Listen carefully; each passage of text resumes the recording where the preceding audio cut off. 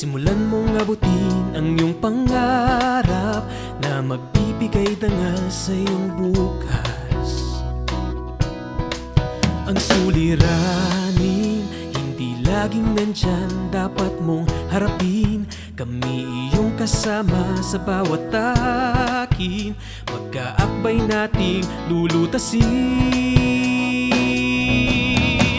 Dito sa Fernandino Teens TV, ang boses mo ay mahalaga. Dito sa Fernandino Teens TV, ikaw lagi ang bida.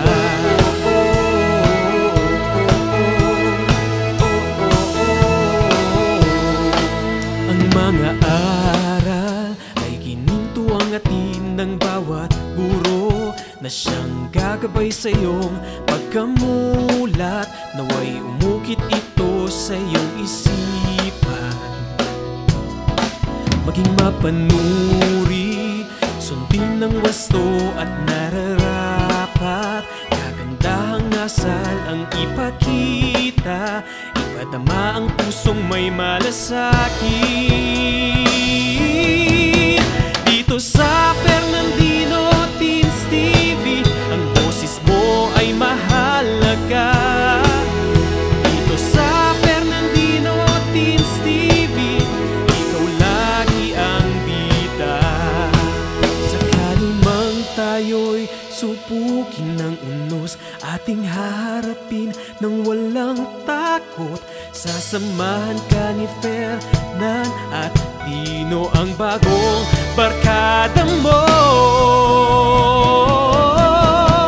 Dito sa Fernandino Teens TV, boses mo ay mahalaga. Dito sa Fernandino Teens TV, edukasyon mo'y sigurado na. Dito sa Fernandino Teens TV, boses mo ay mahalaga. Dito sa Fernandino Teens TV, edukasyon mo'y sigurado na.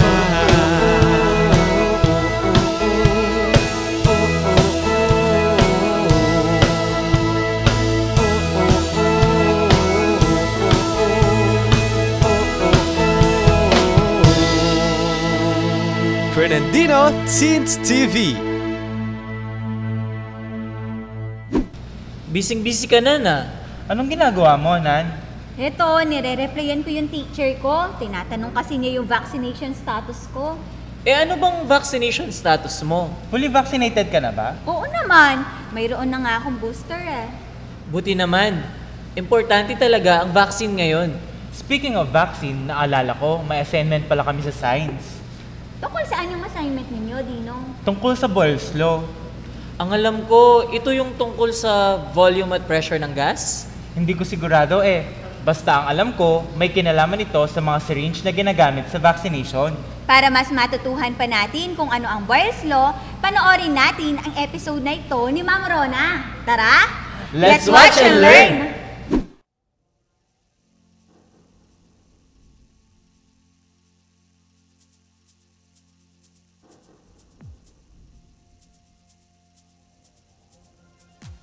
Life as we know it will cease to exist in the absence of gases. Gas, as defined by science, is one of the four fundamental states of matter and may be made up of individual atoms, forming elements, and our molecules creating compounds. A gas mixture, such as air, contains a variety of pure gases, such as oxygen gas and carbon dioxide, which are involved in our breathing process. Hi there, Fernandino Teens. I am Ma'am Rona Buico, and I will be your teacher lecturer for this episode. I am looking forward to a meaningful learning experience with you as we unfold yet another series of exciting science concepts. The title of today's edition of Fernandino Teens TV is Boyle's Law, Compression and Expansion of Gas. COVID-19 has brought so much changes in our society, changes that cause sudden contrast to the usual way of living for the most of us. As things slowly return to normal, we must not forget the experiences and life lessons this pandemic has taught us. Borrowing the famous line from Robert Boyle, God would not have made the universe as it is unless He intended us to understand it. Following Boyle's logic, we should have understood by now the consequences of our actions that may eventually lead to undesirable outcomes. Viruses such as the one causing COVID-19 disease are extremely minuscule, making it even more difficult to avoid getting infected. However, under observation using special tests and laboratory instruments, scientists began to develop vaccine offering protection against the disease. Similarly, gases are also invisible to the naked eye. However, obscurity is not directly equated to absence. In fact, we are literally under the sea of air known as atmosphere, which is comprised of various known gases. Before we go further, let us play a game entitled Picture Puzzle. The game goes like this. I will be asking questions, and every time you answer correctly, a puzzle piece will be removed, revealing a portion of a certain picture. To make it short, this game is actually a race to guess who is the person behind the puzzle pieces. You will be given 5 seconds to answer either by typing in the comment sections or writing in your notebook. Another 5 seconds will be given for identifying the picture. Are you ready, Fernandino teens? Great! Let us start. Number 1. Which of the following can occupy the shape of the container they are placed in? A. Air. B. Block of wood. C. Galvanized metal sheets. D. Water. Very good, Fernandino teens. The correct answer is A and D. Both air and water have property of occupying the shape of their container. Since your answer is correct, let us remove the first puzzle piece. Can you guess the person in the picture already? I assume it's quite difficult, right? Then, let us continue on the next question. Number 2. Which of the following phenomena does not involve application of gas pressure? A. Astronaut walking on moon surface. B. Breathing process. C. Hot air balloon that starts to rise. D. Vulcanizing a flat tire. Good job! The correct answer is A. Astronaut walking on the lunar surface does not experience gas pressure. This is because the moon is considered to be free of atmosphere to begin with. Answering the second question correctly earns you with another clue.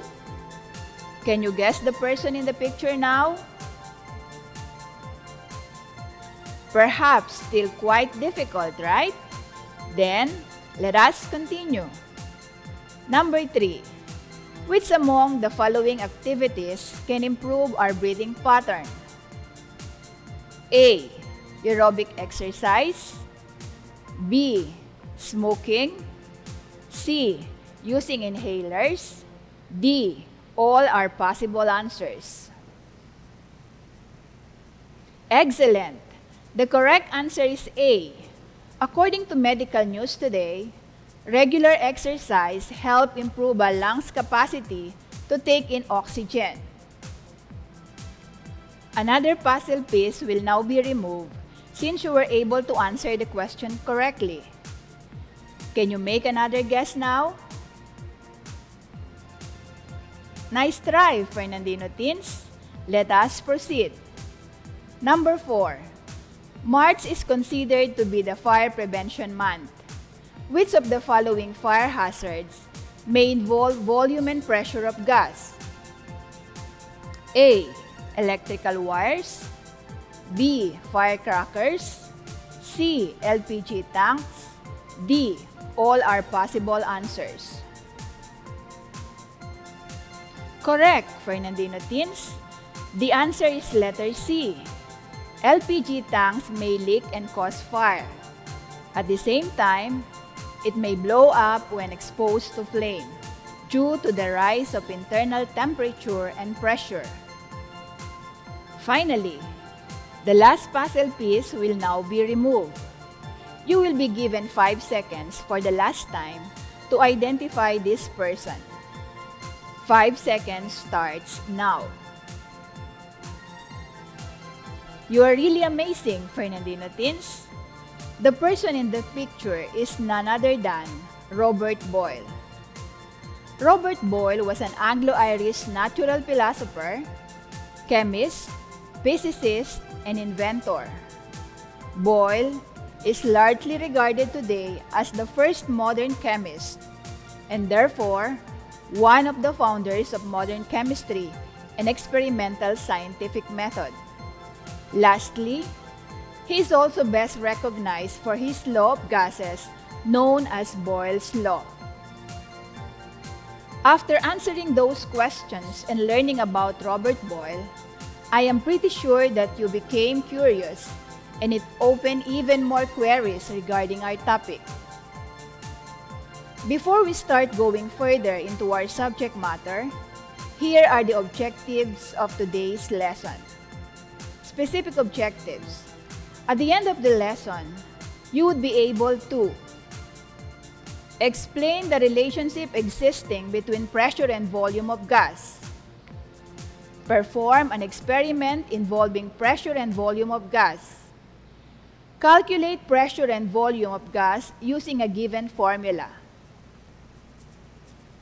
During the 16th century, scientists were baffled with the apparent weightlessness and motility displayed by gases compared to liquids and solids. As a matter of fact, gases remained a mystery until the end of 17th century when comprehensive investigation regarded gases as one of the fundamental states of matter. Sciencing.com have enumerated 5 properties of gases. These are low density, indefinite shape or volume, compressibility and expandability, diffusivity, and pressure. These 5 properties of gases, as well as their relation with each other, will be mentioned repeatedly during the entire course of this episode. Let us have a short break, and when we return, we will perform a simple experiment that will show the relationship between volume and pressure of gas. Do not change the channel, and Fernandino Teens TV Season 2 will return in a short while. Ang Schools Division Office City of San Fernando, Pampanga ay kaisa ng Department of Education sa pagsasagawa ng mga proyekto at programa na tumutugon sa mga pangangailangan ng mga mag-aaral.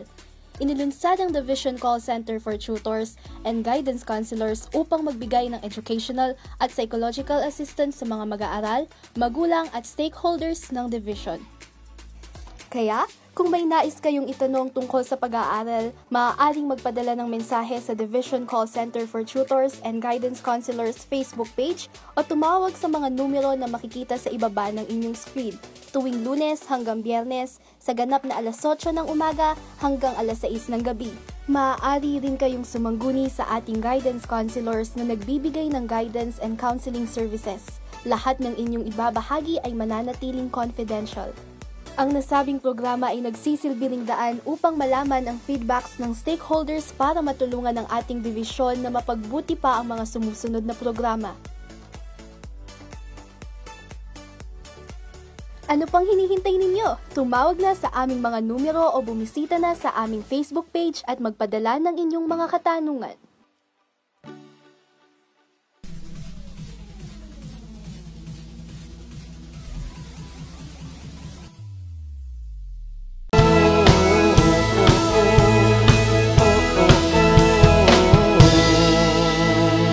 Fernandino Teens TV.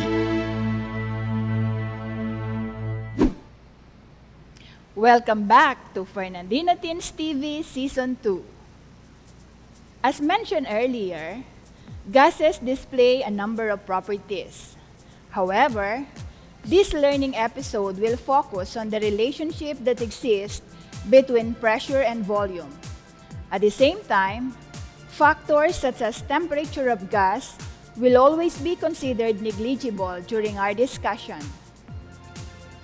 To make the connection between pressure and volume more defined, let us consider these examples.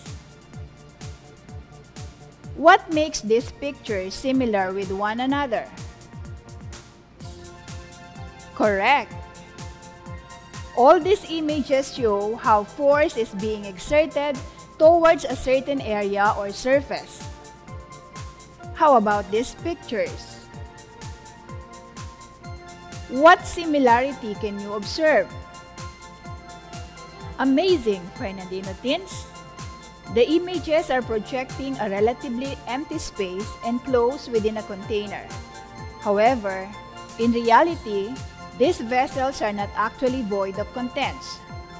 What is probably inside these containers? You answer it right, Fernandino Teens. Gas is possibly present within the containers. In simple terms, pressure is the force acting on a given area, while volume pertains to the three-dimensional space that is usually occupied by fluids. This table shows some example of units and symbols used to describe pressure and volume. Let us identify the relationship between pressure and volume by performing this simple experiment entitled Marshmallow Under Pressure. The following questions will serve as guide as you go through the experiment. Number 1. How can you describe the size of the marshmallow when the plunger is being pushed and pulled? Number 2. Covering the tip of the syringe, how can you describe the size of the marshmallow when the plunger is being pushed and pulled? Number 3. How can you explain the relationship between the size of the marshmallow and that of the movement of the syringe or plunger? Were you able to take note of the guide questions, Fernandino Teens? Great! Let us now watch this. Hi there, Fernandino Teens. Today, we will perform a simple experiment regarding two quantities affecting behavior of gases. The title of our experiment is Marshmallow Under Pressure. For this experiment, we will be needing the following materials: 50 ml syringe, rubber suction from a medicine wrapper, a piece of marshmallow, ball pen, and paper. To start, make sure to remove the needle from the syringe and pull out its plunger completely.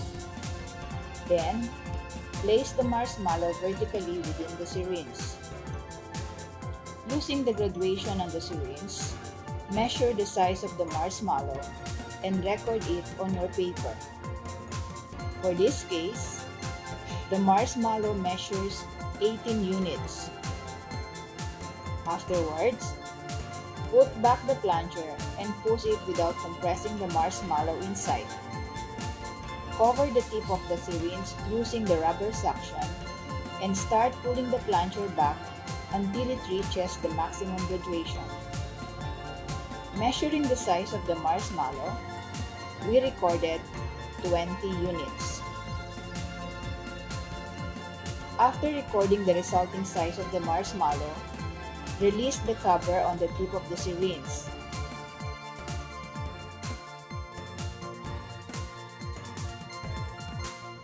Finally, cover the tip of the syringe once more and start pushing the plunger without compressing the marshmallow. The resulting size of the marshmallow now is 14 units.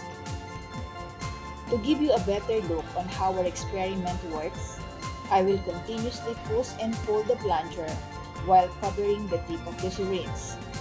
Observe closely. I hope you enjoyed this experiment. Until next time.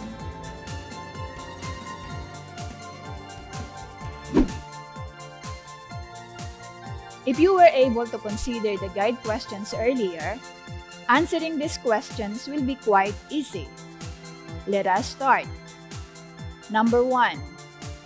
What is the initial size of the marshmallow inside the syringe? Correct. The initial size of the marshmallow is 18 units. Number 2. What is the size of the marshmallow when the plunger has been compressed? Amazing! There are no changes observed on the marshmallow. Number 3. What is the size of the marshmallow when the plunger is pulled back while covering the tip of the syringe? Remarkable! The marshmallow expanded and measured 20 units as compared to its initial size. Number 4. What is the size of the marshmallow after pushing the plunger with the tip of the syringe closed? Nicely done, Fernandino teens. The marshmallow shrunk and measured just 14 units. Number 5. What were the two variables experimented in our activity? Wonderful! The size of the marshmallow and the degree how the plunger was manipulated were the two variables in the experiment. Number 6. What does the size of the marshmallow and the movement of the plunger represent in the experiment? That is correct, Fernandino teens. Volume is represented by marshmallow and pressure is represented by the plunger. Number 7. What relationship does these two variables have based on the experiment? Great! Volume represented by the marshmallow and pressure represented by the plunger are inversely proportional with one another. The experiment performed earlier is an example of how gas behaves depending on various conditions, particularly when volume of a gas varies depending on the pressure applied while neglecting the inherent temperature. The system is said to be following Boyle's law. Boyle's law states that at constant temperature, the volume of a given gas is inversely proportional to its pressure. In other words, if volume increases, then pressure decreases, and vice versa. This statement can also be expressed mathematically through this equation. P1V1 is equal to P2V2, where P1 is equal to the initial pressure while V1 is equal to initial volume. Consequently, P2 and V2 refer to the final pressure and final volume respectively. To make it easier to understand, let us consider this example. When you pump air into a tire, the gas molecules inside the tire get compressed and packed close together. This increases the pressure of the gas, and it starts to push against the wall of the tire, making it to inflate. Applying the equation, P1 and V1 is the pressure and volume of the tire right before pumping it with air, while P2 and V2 is the final condition of the tire after inflating it. This time, let us try to answer this sample problem by using the equation presented earlier. Make sure to follow the steps closely because later, I will ask you to solve worded problems on your own. Are you ready? Let us start. A gas occupies 12.5 liters at a pressure of 30.0 millimeter of mercury. What is the volume when the pressure is increased to 50.0 millimeter of mercury? Following the GUPSA format, solving the problem is as follows. Identifying the given.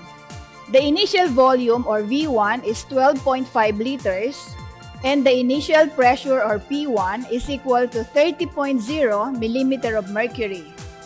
Lastly, final pressure or P2 is stated as 50.0 millimeter of mercury.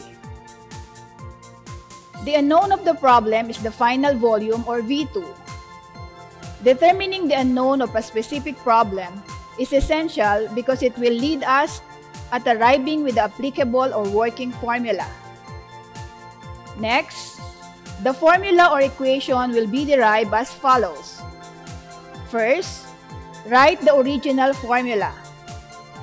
Since we are solving for the V2 or the final volume, we have to divide both sides of the equation with P2. Doing so, we will end up canceling P2 on the right side. Because of this, V2 will now be left on the side of the equation, and our final formula will then be V2 is equal to P1 V1 over P2. This derivation is necessary since the original formula is not applicable on what the problem asked. Applying the derived formula, the solution will be like this. Substitute the variables such as P1, V1, and P2 with the identified given values from the problem. The equation will now be read as V2 is equal to 30.0 millimeter of mercury multiplied to 12.5 liters all over 50.0 millimeter of mercury. This time, we are ready to compute for the final answer. Multiplying 30.0 millimeter of mercury and 12.5 liters will give us a product equal to 375 millimeter of mercury liters. This value will then be divided by 50.0 millimeter of mercury and will give us the final answer, which is 7.5 liters. Reminder, do not forget to cancel out similar units in the equation. Do you see any similar units in the equation, Fernandino teens? Amazing! We have to cancel out millimeter of mercury and leaving liters as the final unit. Were you able to follow the steps in solving a Boyle's Law problem, Fernandino teens? It's quite simple, right? Gases are invisible but mostly involved in everything we do. Take a deep breath and appreciate life filled with fresh air. For the meantime, let us have a short break and later, I will give you a few problems to solve applying the principle of Boyle's Law. So do not change the channel and Fernandino Teens TV Season 2 will be right back. Maya po oras kaya kayo, Fernandinos. Ako pala ay Elwin Arl Serrano ng City Tourism Office ng Ciudad San Fernando. Ngayong bulan na ini, pagmasusyantaya ang National Heritage Month na ating temang Victory and Humanity, Upholding Filipino Heritage and Identity. Kambena nini, metong karang aktibidades na ng syudad, apin ng launching ng bayong Heritage Passport. Yung Heritage Passport, apin ng metong karing proyekto ng kakatamong syudad, yung pamanamuna ng Mayor Edwin D. Santiago. Anong nuka rin makalagelangan ding eganagan ng heritage sites, heritage structures, naakit tamo kin kay katamong heritage district. Makakayado din kini, ding importansya da ding mapel na tradisyon, kay ni syudad, kalupa na ning pamangawang parol, ang po yung pamangalesa. May awo siyang heritage passport, uling atin kang dapat gawan, anong nukaran puntalan mo lading at tsuking passport, at saka ka mag-selfie. Kay ba't kanta, palto making tourism office, at mamiyalang sticker ka rin eganaganang apuntulan mong lugar. At timaw may ngari ang tutong passport.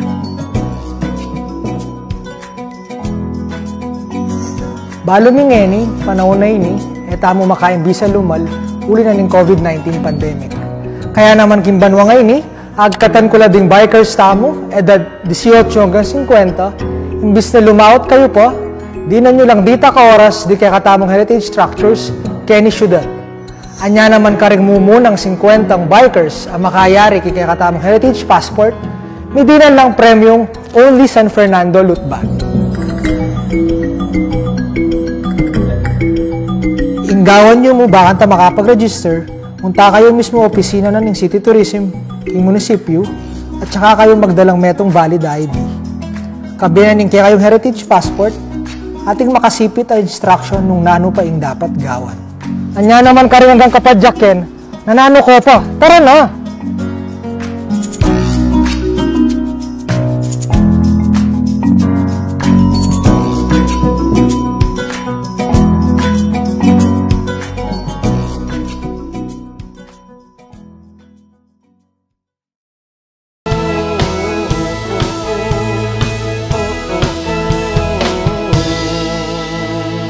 Fernandino Teens TV.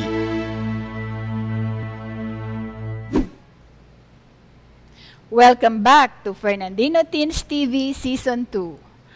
Earlier, we started discussing the steps involved in applying the principle of Boyle's law. To check if you really understood the process, you are required to compute and provide solution to the following situations. Before we begin, make sure to have your pen and paper with you. You may also use calculator. Are you ready, Fernandino teens? Let us start.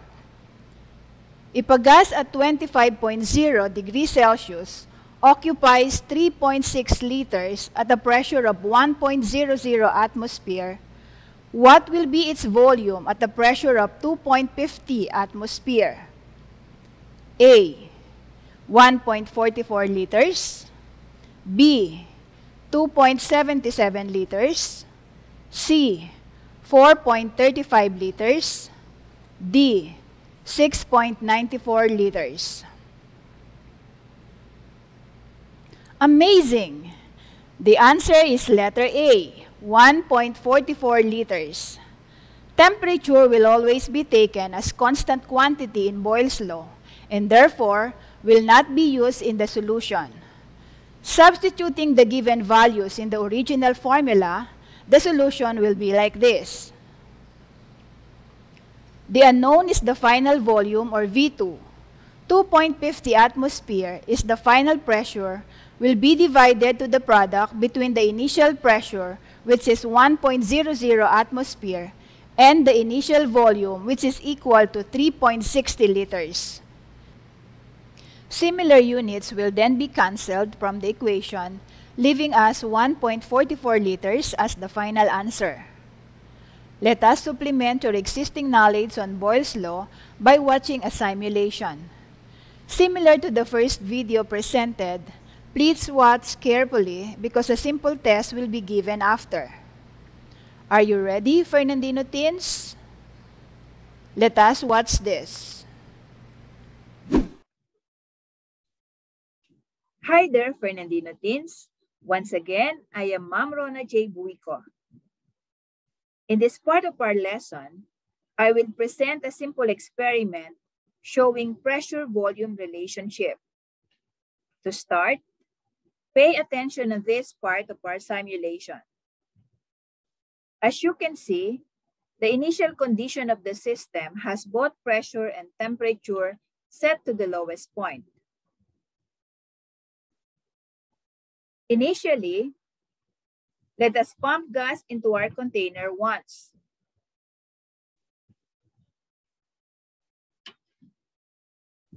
Doing this, you will notice that temperature has changed.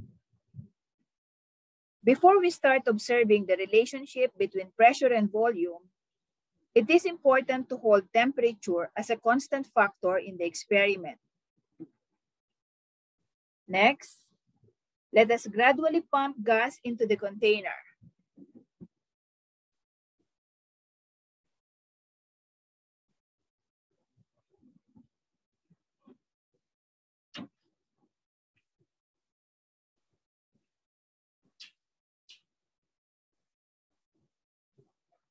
After doing this, what can you notice on the reading of the pressure? Correct, Fernandino teens. As we slowly pump gas, the pressure within the container starts to increase. Now that the container is filled with gas, I would like you to take note of the final reading of pressure, which is 34.9 atmosphere. This time, let us try to increase the volume of the container by expanding it.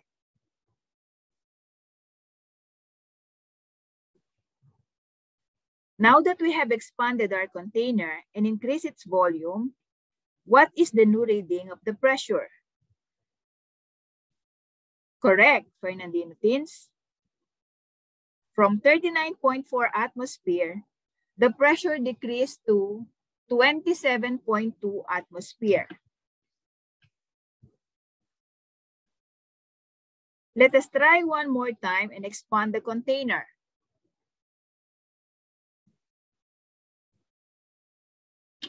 At this point, the pressure decreased to 23.3 atmosphere.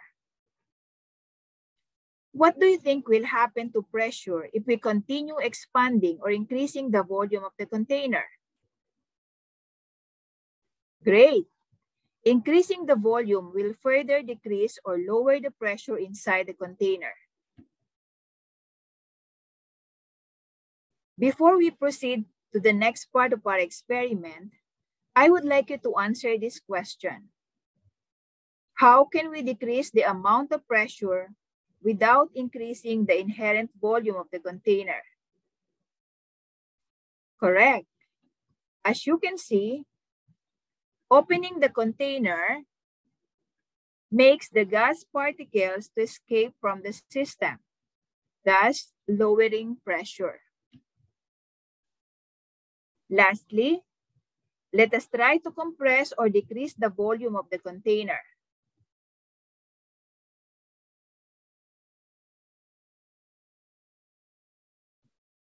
What do you think will happen to the pressure inside? That is a nice conclusion, Fernandino teens. To prove this, let us once again manipulate the simulation. Observe what happens to pressure as we compress or decrease the volume of the container. Apparently, your answer is correct. Pressure will increase when the container has been compressed or when its volume has been decreased. Hopefully, you learn a lot from this experiment. Until next time, Fernandino teens. The video that you have seen gave you a clear understanding of pressure-volume relationship. As mentioned earlier, an assessment or test will be given afterwards. As for the instruction, answer true if the statement is correct and false if otherwise. Are you ready, Fernandino teens? Let us begin. Number 1. Temperature played an important role in the recently performed experiment on Boyle's law. Correct. The answer is false. In Boyle's law, temperature is always taken as constant value. Therefore, it is supposed to be neglected during computations or experimentations. Number 2. Increasing the size of the container made the internal pressure to decrease. Amazing, Fernandino teens. The correct answer is true. Based from the experiment, expansion of the container size lead to a decrease in internal pressure. Number 3. A direct proportionality relationship exists between pressure and volume in Boyle's law. Nicely done. The correct answer is false. As discussed previously, pressure and volume are inversely proportional. Were you able to get perfect score? Very good. Pressure and volume relationship can also be described in graphical form. At the same time, this representation puts emphasis on the connection between these two factors through numerical data. In this way, we will be able to see clearly on how one quantity varies depending on the changes made on the other quantity. In order to create a graph, we must first organize the data in tabular form. Let us consider this situation. Rico is a grade 10 student at a nearby high school. He usually wakes up early before sunrise to do his morning routine. Before he works on his module at around 7 a.m., he picks up his bikes and cycle within the neighborhood. However, upon waking up this morning, he found out that the front tire of his bicycle is flat. Fortunately, his father was able to buy an air pump the other day. Being a bike enthusiast and an aspiring cyclist in the future, he studied many things about bicycles, including the physics behind tires. Starting to inflate the flat tire with air, Rico was able to compute for the periodic changes in the tire's volume and records the following: 18 centimeters cube, 22 centimeters cube, 30 centimeters cube, 45 centimeters cube, and 90 centimeters cube. While doing this, he was also able to notice the pressure from the air gauge attached to the pump as follows: 5, 4, 3, 2, and 1 atmosphere. Were you able to take note of the data presented in the example? Great! After learning about the situation presented, we are now ready to arrange the data in a table. This table shows the data from the example presented earlier. As you can see, numerical values described in centimeters cube were written on the volume side of the table, and figures described in atmosphere were written on the pressure side of the table. After organizing the table, we are now ready to plot this data in graph. To do this, we must draw a Cartesian plane and write the quantities in each side of the axis.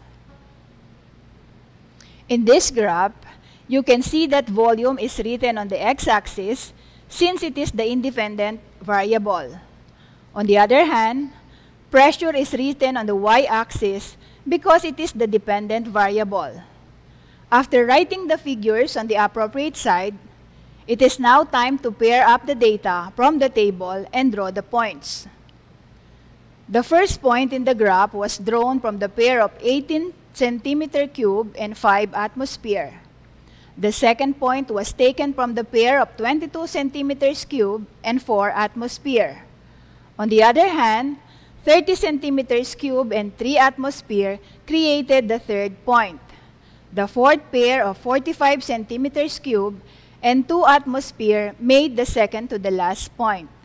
Finally, the fifth point was taken from the pair of 90 centimeters cube and 1 atmosphere. The graph made it easy for us to understand the inverse relationship between volume and pressure. That is, when volume decreases, pressure increases, and vice versa. By this time, you are already familiar on how to solve problems involving Boyle's law. At the same time, you learn to organize and describe data in tabular and graphical forms. Prepare your pen and pencil because when we return, we will test your understanding of the concept that we have just taken. I will also share with you many instances on how Boyle's law or pressure-volume relationship is involved in our daily living. Do not change the channel, and we will be back after a short while.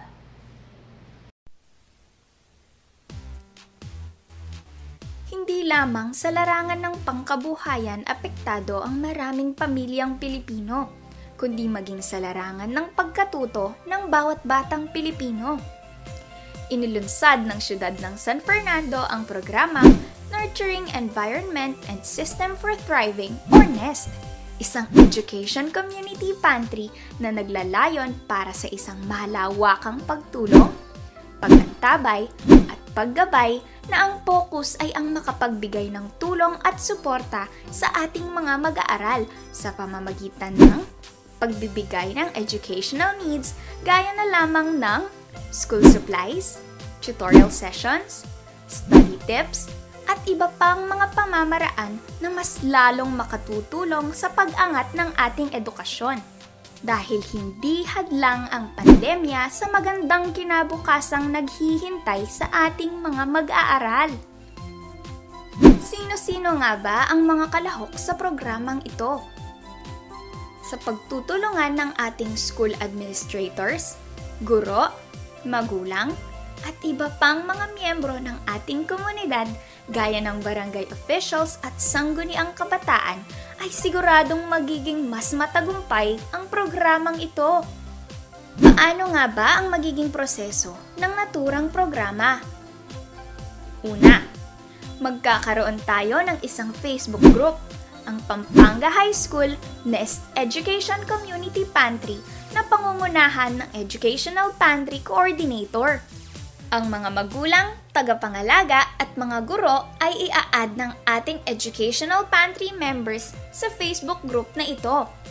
Sa page na ito maaaring i-post ng mga magulang at tagapangalaga o sino mang miyembro ng Educational Pantry ang kanilang mga kahilingan o requests.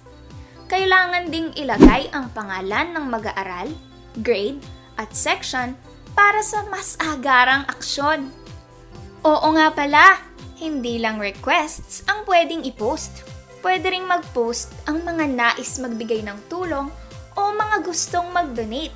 Sabi nga nila, sharing is caring. Tandaan na ang Facebook group na ito ay pribado at posts na may kaugnayan lamang sa page na ito ang maaaprobahan. Mayroon din palang Google Form na ipamamahagi kung saan maaari nating isumite ang ating requests o kahilingan. Paano naman ang mga walang internet access sa bahay? Huwag mangamba dahil merong mga nakalaang drop boxes ang ating paaralan na kung saan maaaring ihulog ng mga magulang at tagapangalaga ang kanilang requests. Sa mga nais namang mag-donate ng school supplies, maaaring ilagay ang mga ito sa tabi ng drop boxes. Maaari ring mag-donate ng mga kagamitan o cash donation kaakibat ang pagsusumite ng deed of donation form. Pangalawa, mahalaga ang ugnayan ng mga guro at ng mga magulang o tagapangalaga sa programang ito.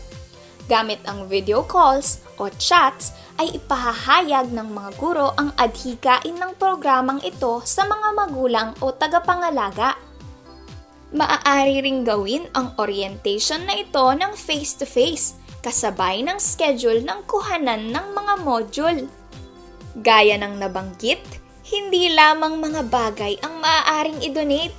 Pwede ring mag-conduct ng tutorial session, study tips, at iba pang mga kagamitan sa pagkatuto gaya ng mga aklat o kaya ay gadgets. Ikatlo, ang requested needs ng ating mga magulang o tagapangalaga ay ililista ng ating Nest focal person. Ang mga coordinator naman ang mag-aayos ng mga ito. Ang advisors ng ating mga mag-aaral, guidance counselor, at iba pang mga guro ay ipaaalam sa ating mga magulang at tagapangalaga ang petsa at oras ng pamimigay ng requested needs na gaganapin sa paaralan. Sabi nga nila, it takes a village to raise a child. Kaya naman aktibo at iba yung pakikilahok ang inaasahan sa pagsasanib puwersa ng paaralan at barangay na siyang tutukoy sa pangangailangan ng bawat Fernandinong mag-aaral at kikilos upang matugunan ito sa tulong at suporta rin ng mga miyembro ng komunidad. Isang malawakang komunidad para sa isang produktibong educational community pantry ay tiyak na lilikha ng iba yung pagkilos upang maging mas magaan at madali ang pagkatuto ng bawat kabataang Fernandino. Kaya naman tandaan, magbigay ayon sa kakayahan, kumuha ayon sa pangangailangan.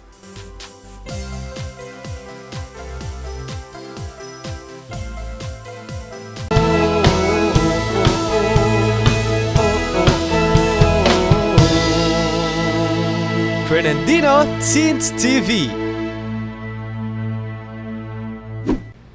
Welcome back, Fernandino Teens. This picture shows that during respiration, our lungs makes use of Boyle's law. While inhaling, the lungs are filled with air. Therefore, they expand. The volume increases, hence the pressure level goes down. Similarly, when the lungs are emptied of air, they shrink. Therefore, the volume reduces and pressure increases. Let us test your understanding of Boyle's law. Answer true if the statement is true, and false if otherwise. Number 1. An inverse relationship exists between pressure and volume. Great! The answer is true. As stated earlier, pressure varies depending on the changes made on volume. That is, when volume increases or decreases, the opposite happens to pressure. Number 2. Expansion of balloon when subjected to high temperatures is an example of Boyle's law. Nice job, Fernandino Teens. The correct answer is false. It was discussed previously that Boyle's law only involves pressure and volume and takes temperature as a constant variable. You are truly remarkable, Fernandino Teens. Before we end this episode, let me leave you with this famous line from Sarah Johnson, and I quote, "Pressure isn't supposed to break us. It's designed to make us."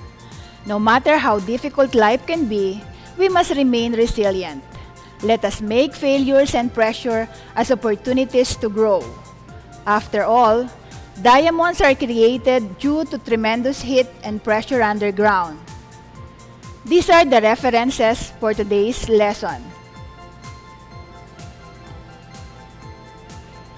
Again, this is Ma'am Rona J. Buico saying, it's always cool to be smart. Stay healthy and see you soon. Hayan, Dino. Maayos na naipaliwanag ni Ma'am Rona kung ano ang Boyle's Law. Oo nga, yung mga experiments ay nakatulong ng husto upang maintindihan natin ito.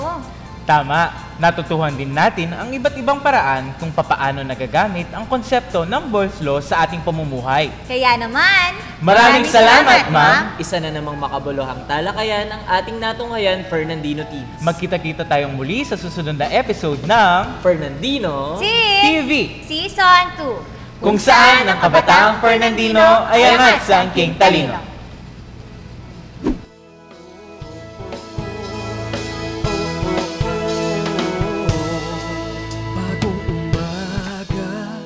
Yakapin mo ang bagong pag-asa.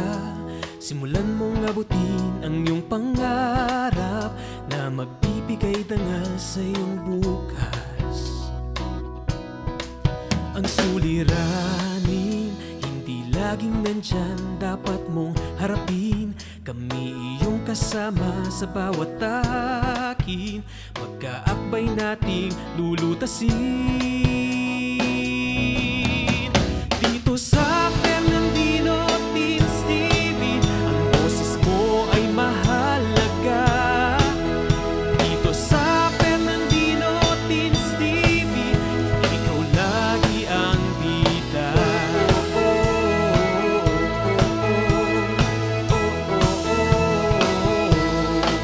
Ang mga aral ay ginintuang atin ng bawat guro na siyang gagabay sa iyong pagkamulat. Naway umukit ito sa iyong isipan, maging mapanuri, sundin ng wasto.